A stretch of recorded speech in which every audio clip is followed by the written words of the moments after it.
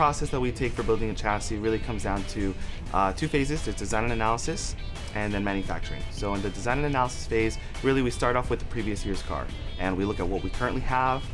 We look at the rules and regulations provided by FSAE, if anything has changed, what we need to follow or abide by.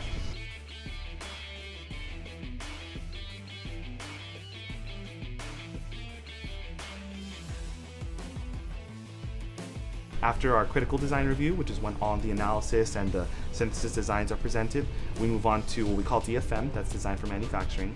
And at that point, that's where we're really planning on how we're going to manufacture the whole vehicle.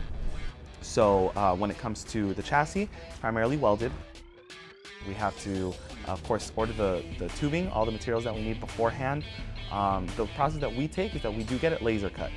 We can't notch it by hand, that is very time consuming. My name is Fernando Mojica, and I'm the chassis team lead.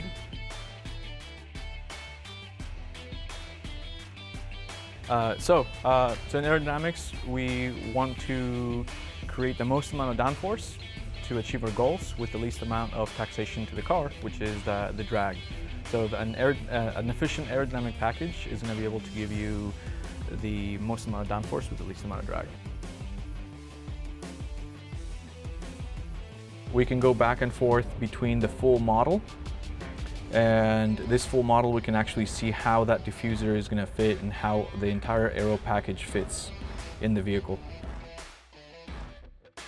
From here we can now simulate the same car, the same body, everything's the same except for the fact that this one has the rear wing, the front wing and the under tray.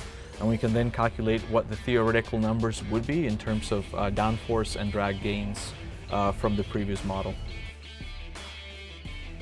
So my name is Bruno Luciani and I am the team lead for aerodynamics and composites at CSUN's Formula SAE project.